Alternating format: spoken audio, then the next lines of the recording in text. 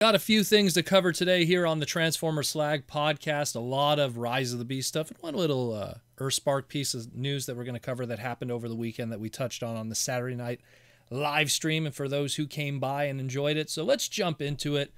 The first big one we're going to talk about is a whole bunch of new footage that we're getting from the Rise of the Beast movie. These aren't really trailers per se, but just scenes that are put out there by Hasbro and Paramount, and we got also one that came via a boxing match that happened not too long ago. The boxing match one, I'll cover that one quickly because that's the smaller one.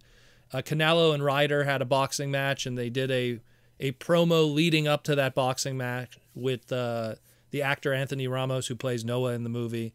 And it was this like hype up for the pay-per-view kind of boxing match sort of thing.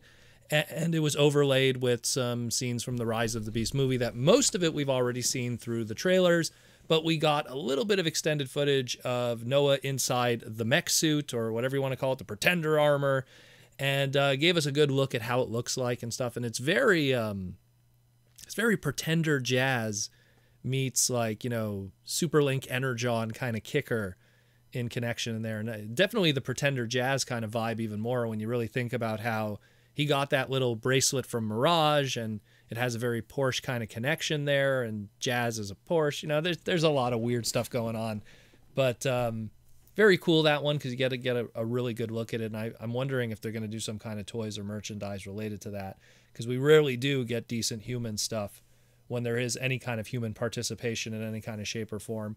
And then we got the actual scene that was shown to us. This was pretty much a unfiltered, fleshed out version of Optimus Primal meeting Optimus Prime and the Autobots meeting the Maximals and stuff. And it was pretty cool. You got like Primal showing up and interrogating Noah, like we saw in the different versions of the trailer.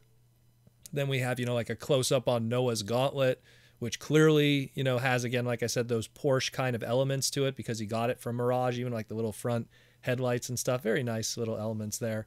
I wonder if they're going to make like a role play item out of that at some point. I wouldn't be surprised. Then Mirage shows up and calls Primal Donkey Kong, which is, I kind of like that. It's a nice touch considering the timing of it, with the Super Mario movie just like killing it in the theaters right now, and Donkey Kong being a big part of that too. So just perfect timing. I don't know if that was, you know, because the recording process is done so late in the development of these movies that I wonder if that was almost intentional. Cheetor shows up, tackles Mirage, you know, kind of has that parallel there. There's going to be two parallels. So you have like the parallel where those are the kid-friendly characters. In the case, Mirage is going to be the Bumblebee of this movie, even though Bumblebee's in the movie, but it's the Bumblebee of this movie. And Cheetor has always been like the kid-focused character with Transformers from the Beast side of things. And then the other parallel is when Wheeljack shows up, and then he gets ambushed by Rhinox. And again, those are two characters that have always been linked with tech guys and designing stuff and everything. So there's that parallel. So pretty cool. Wheeljack gives a little Power Rangers Alpha 5 I kind of thing. And Rhinox shows off his extremely loud roaring device that's located inside his throat. And I'll tell you something, on my speakers of my computer, I was like, ooh, that's pretty loud. I can't imagine how that's going to be in theaters. They're probably going to like really surround sound that, but that's going to be a loud one. And then RC shows up, dual wielding, attack the kitty cat. And then Prime shows up, and there's the big stand down that we've seen in the past trailers up to this point. But what I really like about this is that it shows us how much changes from a production standpoint from one step to the next. Because when we first saw that stand down scene, that first trailer back in December of 2022, almost a half a year ago at this point, it was a very different kind of way that it was composited and cropped and everything, and the characters that were seen in the background. You compare it side by side, now it has all the Maximals and the Autobots hanging around, and it shows just how much changes in production just from 6 months, and considering we're literally like weeks away from the movie debuting. So very interesting to see that. I really dig that they did that. So let me know what you think. Pretty hype. I dig it. I'm excited. Hey, there's a little bit of character development in that little clip. I just hope that's not all of it. I really hope so, because I like me my Maximals, you know. Just quickly to do some non-Rise of the Beast stuff.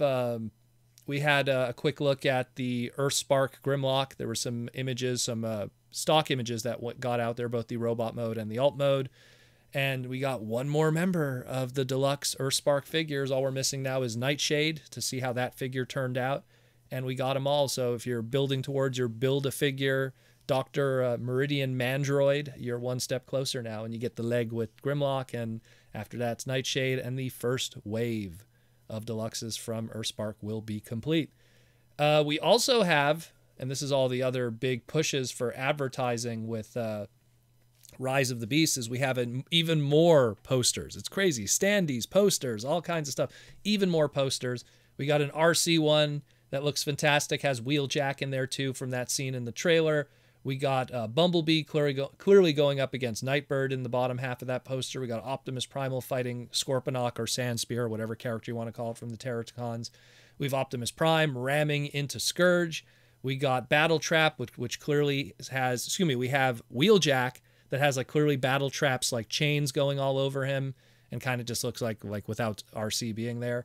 And then you got Mirage with the different clones of himself, the little holograms and stuff. So nice posters. There's going to be so many posters for this movie. It's pretty crazy how the advertising is going to be for this. And I hope the advertising isn't too crazy to the point that it offsets the profits of the movie. But again, it's been a while since we've had a Transformer movie.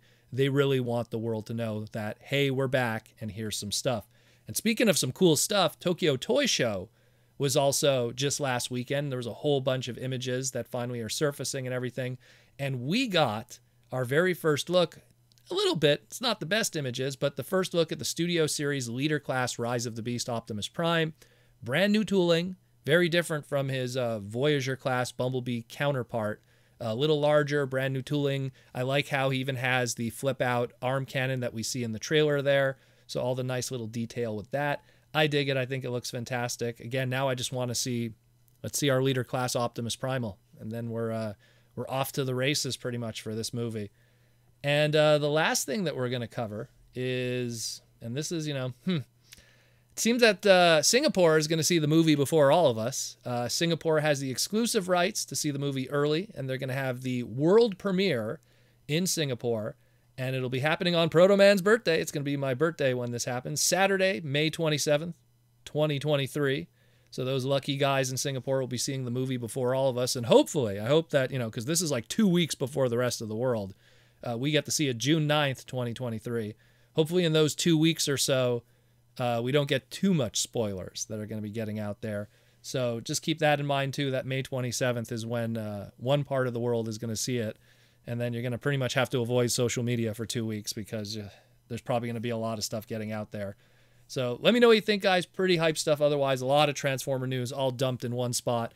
Probably going to get more later this week. We got Transformer Tuesday tomorrow and a bunch of other things. So stay tuned for that. We'll talk to you again on the Transformer Slag podcast.